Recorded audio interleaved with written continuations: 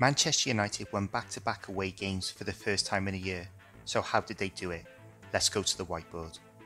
We hadn't beaten Leicester in our previous 5 League and Cup encounters. This was mainly down to Leicester's midfield trio of Maddison, Tielemans and Ndidi. Their interchanging of positions and the possession triangles they created was too much for United to deal with.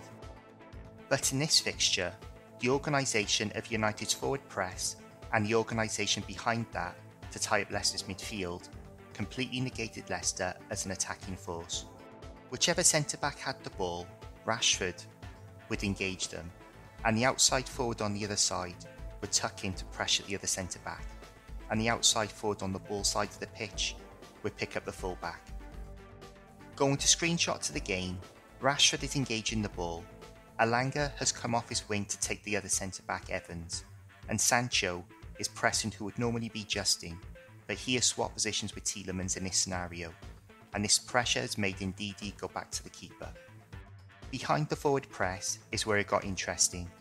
Maddison, Tielemans and Soumare would rotate positions as Leicester's midfield tend to do, but invariably it would always result in a single pivot and 2 8s, or a single pivot with an 8 and a 10. Fernandes would always tie up the single pivot, leaving Eriksen and McTominay to manage Maddison and Tielemans, but there was a caveat to this. Dewsbury Hall was dropping into midfield from an outside forward position, and Maddison or Tielemans was taking up a position in the half space, potentially outnumbering United in midfield. But Dalot dropped back to make a back 3, and Malacia pushed up into midfield to engage whoever ended up in the half space, stopping United getting outnumbered in midfield, and creating this 3-3-1-3 defensive formation that completely choked Leicester. Going to screenshot to the game, we can see Fernandes tying up the single pivot, in this case Soumare, and we can see how Tielemans has pulled out of the central area, but Malacia has stepped up from left back into this midfield position to ensure United don't get outnumbered.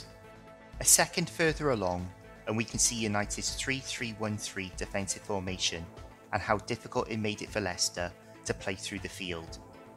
Leicester tried to play on the front foot, pressing United high. But the fear Leicester's back 4 had for the pace of United's front line meant they played with a low defensive line, creating this huge chasm between Leicester's back line and midfield, and United's front line were able to find pockets of space in the final third. Going to screenshots of the game, we can see Leicester's aggressive press with 6 players in United's half. One simple ball from Dalot to Fernandes, and we can see how far Leicester's backline has dropped off, and the space this has given Fernandes, and this leads to Sancho's goal. The Devils' verdict is, Brendan Rogers has tactically tied us up in knots in previous encounters, but up against a top coach, his boxer tricks were completely negated.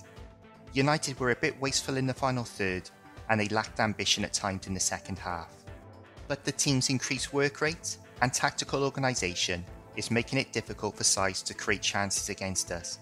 Consequently, we don't need to score lots of goals to win a game. Let me know in the comments your thoughts on the game.